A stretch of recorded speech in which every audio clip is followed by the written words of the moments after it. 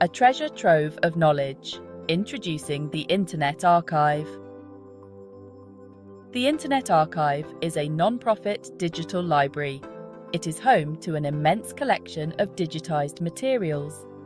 This includes books, movies, music, and software. Founded in 1996, the Archive's mission is to provide universal access to knowledge. It has become an invaluable resource for researchers, students, and the general public. The Internet Archive's digital lending program has been particularly impactful. This program allows users to borrow digitized copies of books. It operates similarly to a physical library. This has been crucial for expanding access to knowledge, especially for those with disabilities or limited access to physical libraries. However, this program has come under fire in recent years. The battle begins. Publishers sue the Internet Archive. The lawsuit, filed in 2020, centered around the National Emergency Library. Launched during COVID-19, it expanded the Archive's lending program. Millions of digitized books were made available without waitlists. Publishers argued it was mass copyright infringement. The Internet Archive claimed fair use, likening it to traditional library lending. The case became a focal point in the copyright debate.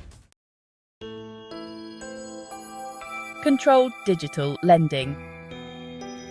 A lifeline or copyright infringement.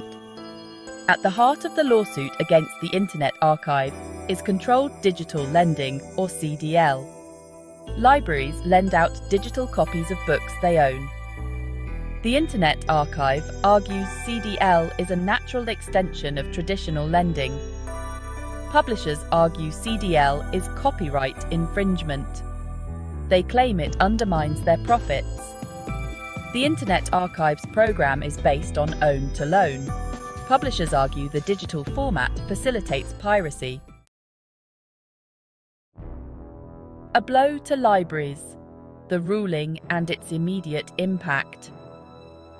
In a significant setback for the Internet Archive, the court ruled in favour of the publishers.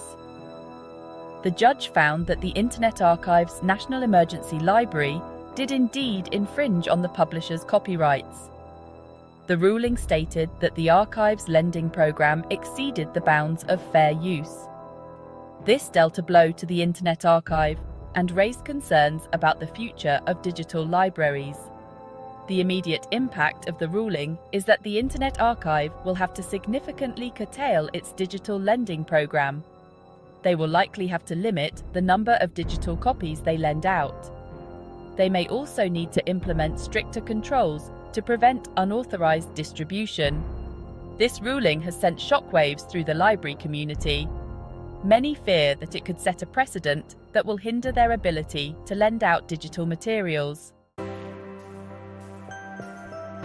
Section 5. The Pandemic Proof, IA's vital role in access to information. During the COVID-19 pandemic, the Internet Archive's National Emergency Library was a vital resource. With libraries closed, the Archive's digital lending program provided a lifeline for students and researchers. Millions relied on the Archive to continue their education and research. The Archive's role highlighted the essential function of digital libraries during crises. It showed the importance of a robust and accessible public domain. This is crucial when traditional information access is disrupted. Section 6. Fair Use Under Fire. Narrowing the scope of digital preservation. The court ruling against the Internet Archive has significant implications for the doctrine of fair use. Fair use is a cornerstone of copyright law. It allows for the limited use of copyrighted material without permission for purposes such as criticism, commentary, news reporting, teaching, scholarship, and research. The ruling, however, seems to narrow the scope of fair use, particularly in the digital realm.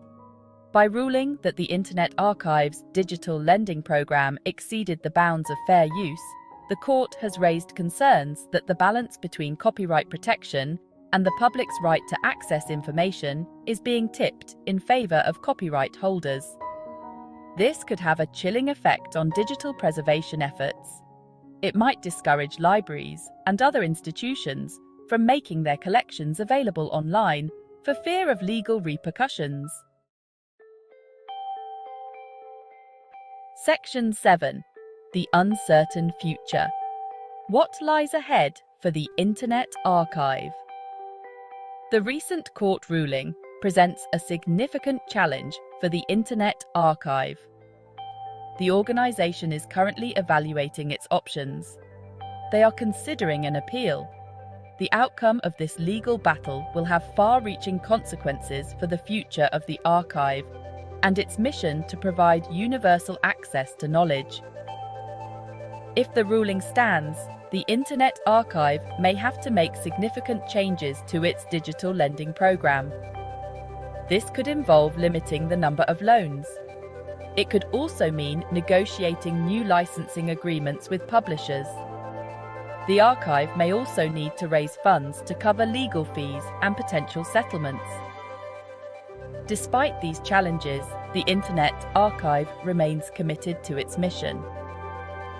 The organisation is exploring alternative models for digital lending and advocating for reforms to copyright law that better reflect the realities of the digital age. Section 8. A call to action. Protecting our digital heritage. The court ruling against the Internet Archive is a wake-up call. It underscores the need for a broader conversation about the future of libraries. It also emphasises the role of copyright in the digital age. Libraries play a vital role in preserving our cultural heritage. They also ensure access to information for all. In the digital age, this role is more important than ever. We must find ways to support libraries as they navigate the challenges of the digital world. This includes advocating for copyright laws that balance the rights of creators with the public's right to access information. It also means supporting organisations like the Internet Archive that are working to preserve our digital heritage and make it available to everyone. Section 9. Rethinking copyright for the digital age. Striking a balance. The Internet Archive case highlights the need to rethink copyright law for the digital age. Current copyright laws were designed for a physical world. They don't adequately address the realities of digital content and online distribution. We need to find a balance that protects the rights of creators. At the same time, we must ensure that the public has access to information and that libraries can fulfill their mission in the digital age. One potential solution is to explore alternative licensing models, such as Creative Commons licenses, that allow creators to grant broader usage rights to their work while still retaining some control.